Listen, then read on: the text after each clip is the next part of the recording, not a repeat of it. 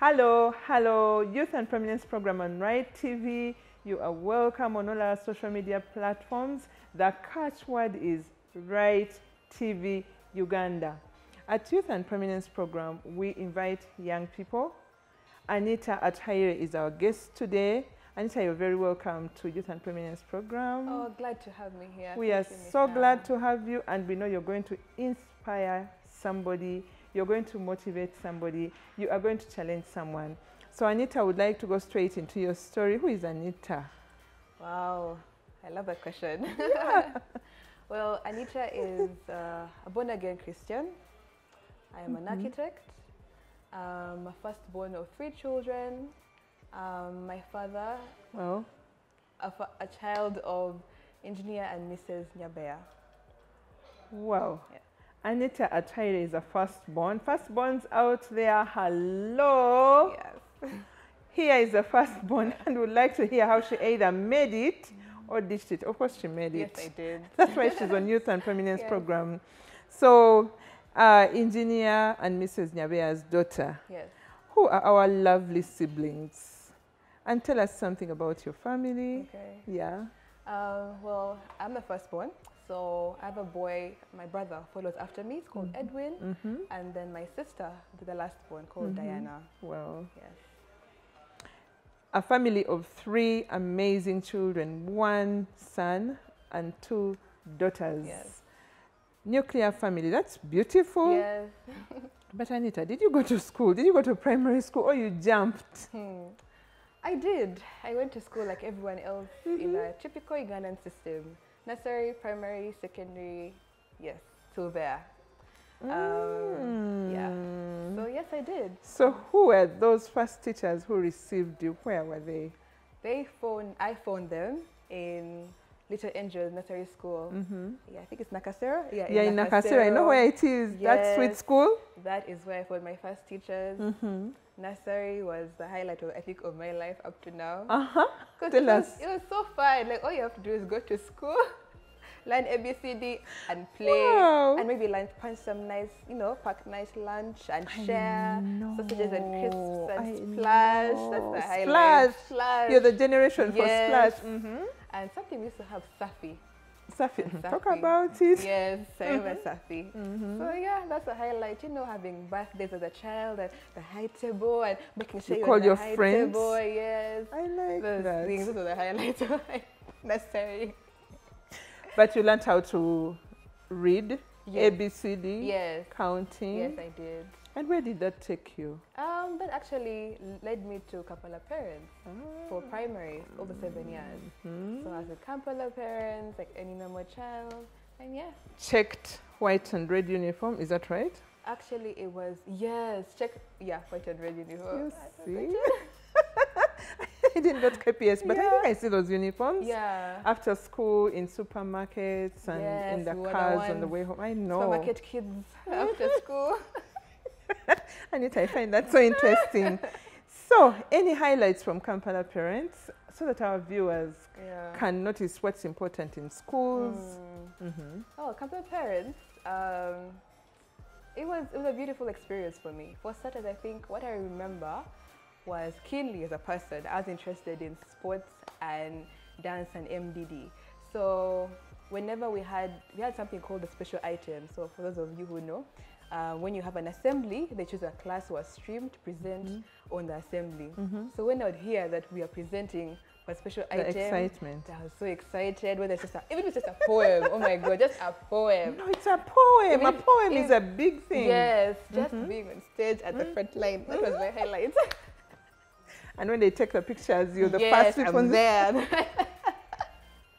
I'm so amused. Yes. So Kampala Parents went well. The homework. Oh, the homework. The homework. Now that was just dread, but we go through it. Yeah, I have to say it was a lot of homework, especially the higher classes, P5, P7. Oh my God, you have homework, and then on weekends you have mixed, and then you have summary and news. It's just so much to handle. You even have hardly any playtime. So I think because you're always studying, any playtime you get, you really want to maximize it. Yeah, so like class would end, I think, around 4:30, and then the same parents are coming to pick you. So you have no playtime. And then So after class, they're picking you, then taking you back home. You get home around 7, then you have to do homework and sleep by 9.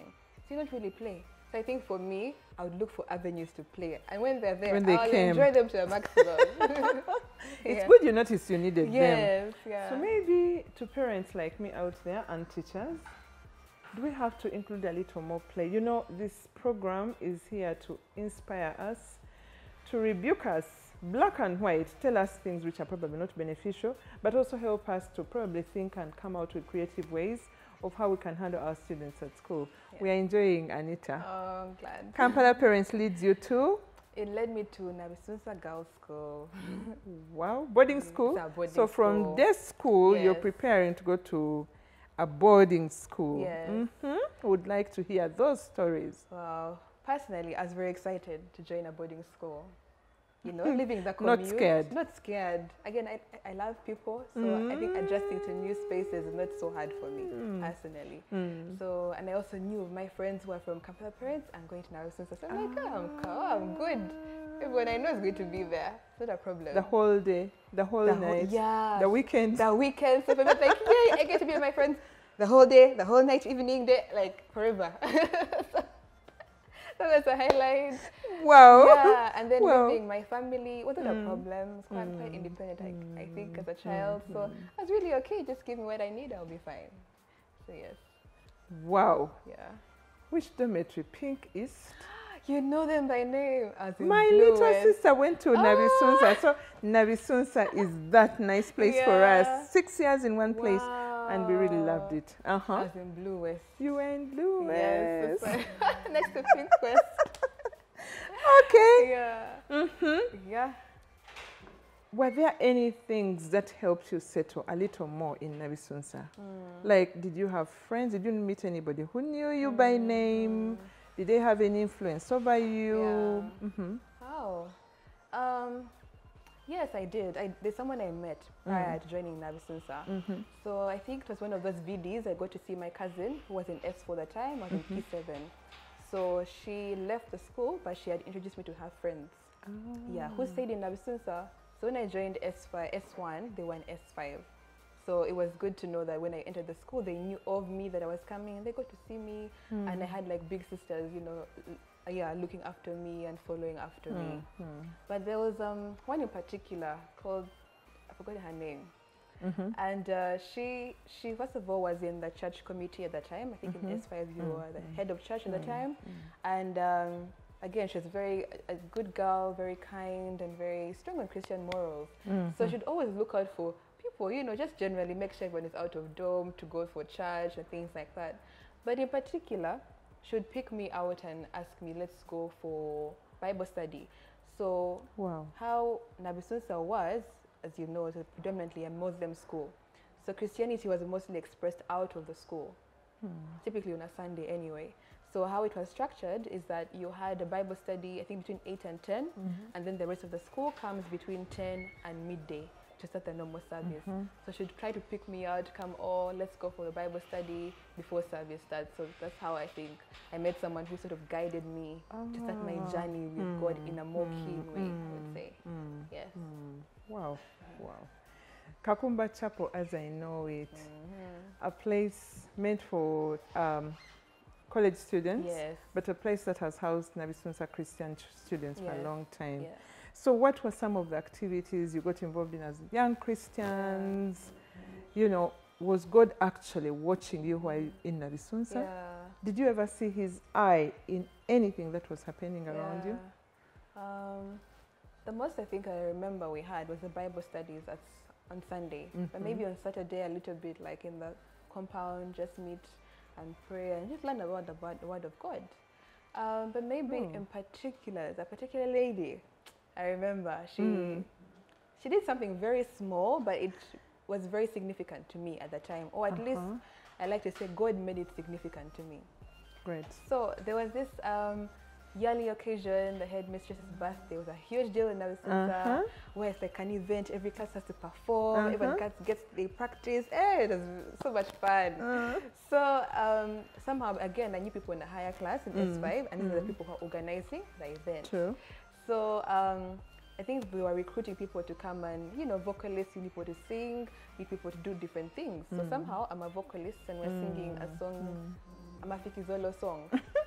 Mafikizolo is such yeah, it was so cute. I mean, yeah, it was no, but it's okay. It's okay. It's part of the growing process. Yeah, again, like they weren't so keen on being Christian in school. So in Exactly. school, you're normal. You're like, you're singing secular songs. You're singing what? It's only when you go to Bible singing, you're like, oh, I can't actually sing this anymore. But oh well, when you go back to school, you're singing it. Yeah, there's a bit of that, you know, being a baby Christian. And it happens to everybody. Yeah, yeah, you're really lukewarm anyway. Yeah. So yes. So one of the days of practice, we're doing vocals, but we needed an instrumentalist, you know, help with the tempo and rhythm and everything. There's this girl, she was in S5, she came from Budo. She's a guitarist. She's the only guitarist I remember actually. You know, I know. She came with her guitar, she's such a cool kid. Like I found her so cool. So we asked for her assistance to help us in practice. And when she got to find out what she's going to do, and she's going to help us in a secular song, she got very uncomfortable and quickly said that I can't be a part of this. I don't use my instrument in that way. It's only used for God's glory. Wow. Yes. Wow. Yeah. Senior 5. Senior 5. That clear. Yes. You know the Bible says, you know, you should neither be hot, you should be hot. The Bible doesn't give us an allowance to be cold or lukewarm, or else the Lord will spit us out of his mouth. A senior 5 girl met by Anita to help them do accompaniment for a secular song, and she stands her ground and says, no, I don't use my musical skills for anything that is not of God. Anita, I want to know what that did to you. Okay. I think first of all, I hadn't noticed that she's really Christian. Because, like, I would just hear her strumming the guitar in the block she was in, and oh yeah, she's strumming the guitar, and then, but mostly she's singing Christian songs. But then she brings her guitar to church. That's all I knew. Like, okay, she's a guitar, she can use it for church. Not a big problem. I was thinking, oh, you can also use it for this situation at school. But just, I think for her, she shook me.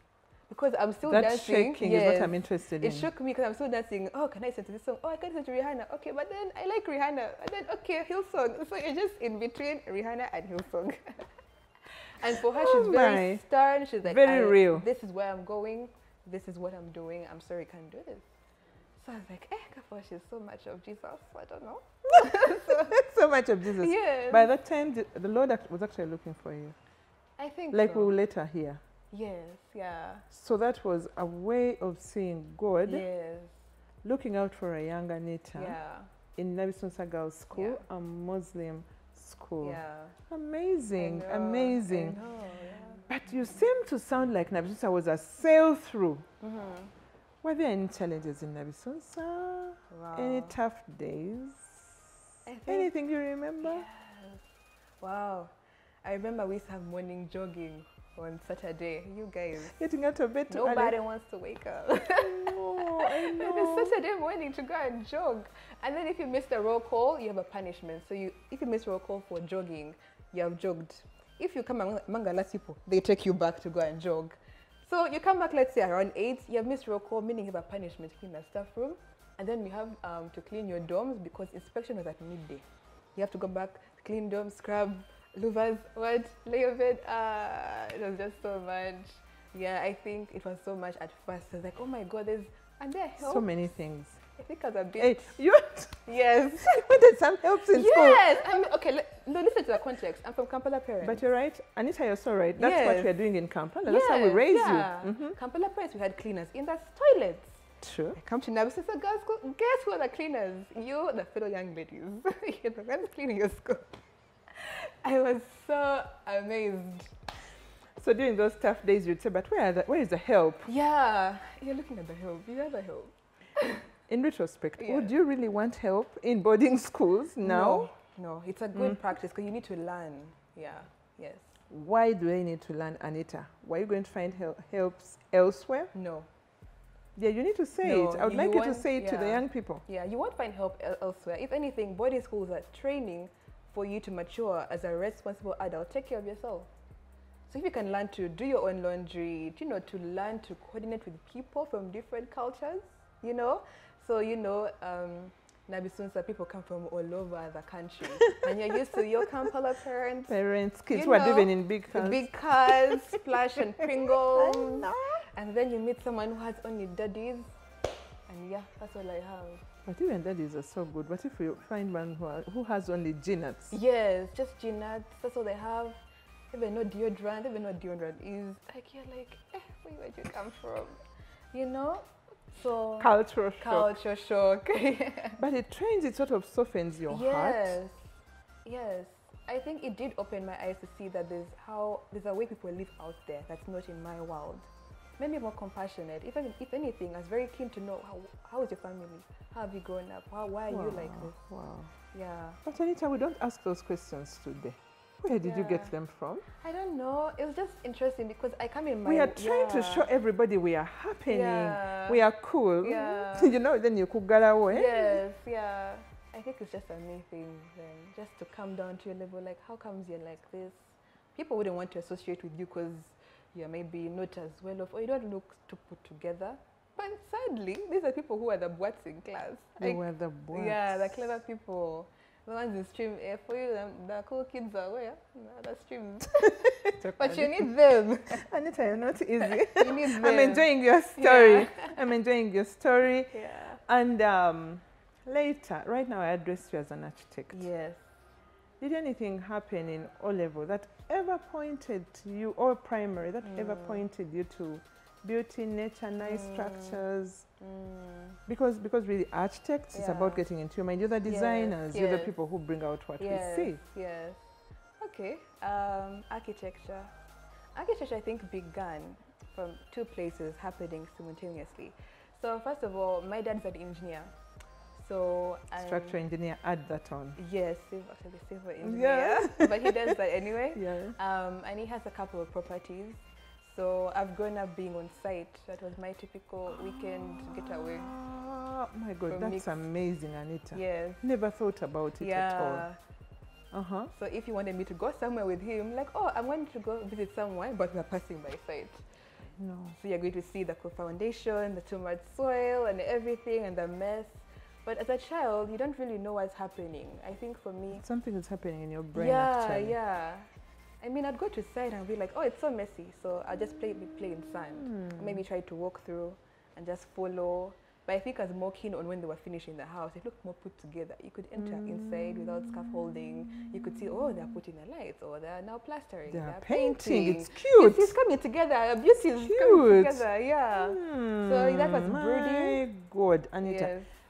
What you've just mentioned has blown my mind out. I'm like, wow. Yeah. So if you carry your child on your back when you're going to steal, you see, they'll follow that pattern. Yeah. Yeah. Simultaneously, there was something else. That was brooding on the back. Well, we had, thankfully, a family trip to go to Dubai. Now in Dubai, I remember we were in the car from the airport, I think. We were going to the hotel. Just nice roads, just nice. Even the sky is a bit bluer than Uganda. I don't know. It's just a bit blue. And then, I get you. Yes. The buildings were made of glass. They are curvy and I like shapes. Organic shapes. So that appealed to me more than the rectangular shapes in Uganda. So I was like, wow, this is so beautiful. This is different. So many floors. Yes, so many floors, skyscrapers. And on the sun. Yes. How do they do it? That's very, very interesting, actually. So that really sparked, like, no, you know what? I want to design something very amazing. Wow. Yes. So, yeah, I think the love for beauty and then design and seeing spaces come together, really. That's how I... Well, you know, there are a few statements people make, and the statement sort of intrigues you. Yeah. People say that the children don't necessarily do what we say. Yeah. They do what we do. Yes. They are imitators. They are perfect imitators. Yeah. So it was just a trip. I've gotten some money. I'll take my kids out for a trip. Yes. And Anita is looking at the roads. The roads, I've been to Dubai, Anita.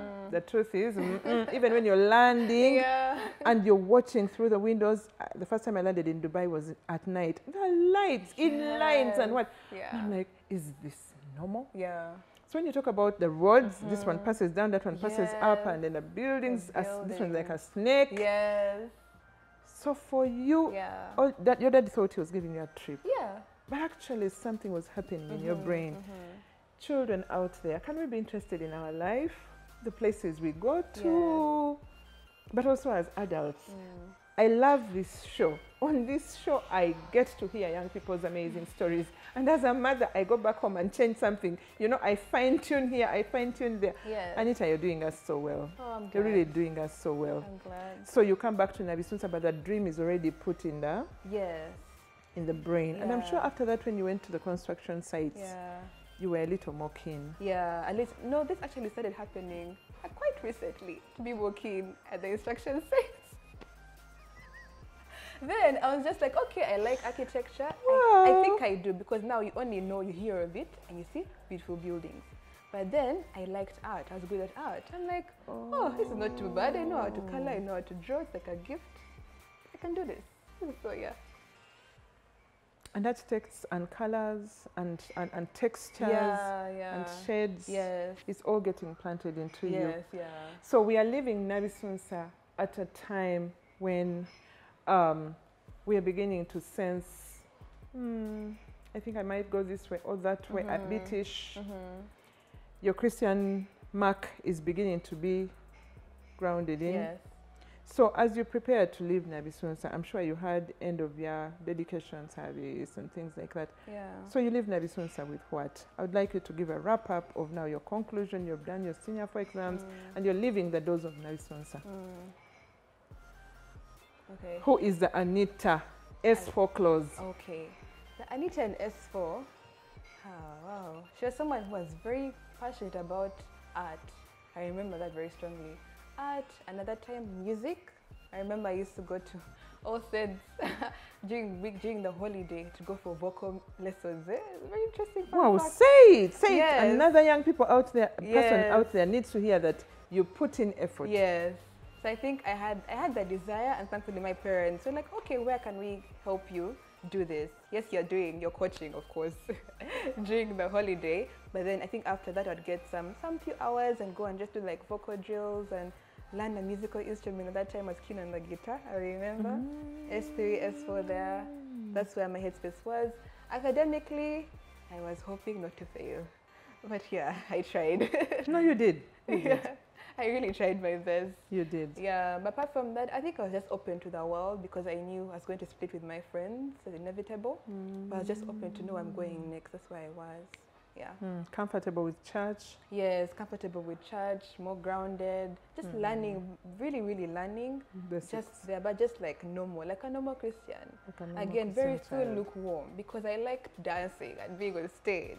So that's where there's The always a lukewarm problem. bit, I won't Yes. let you go without describing it. The lukewarm you. Yes, there's always a problem because they see you in church, and then for you every function you're always on stage because now I think we had like a few radios. So typically you have to get the song in your head and remember it when you're doing your dance strokes. And you're dancing, you're like, okay, after 3 times you switch the tempo switches, so you have to know the songs in your head. So again, the word of God says, what you feed your eyes, your mouth, those are gifts, yeah? So now you're planting the songs, Rihanna songs, what? In your head, in your mind. So yeah, there's always a bit of a clash there, especially in the music world. But still, either way, you're going on anyway. You're surviving. Yes, I'm fine, yeah. I love Anita's story this far.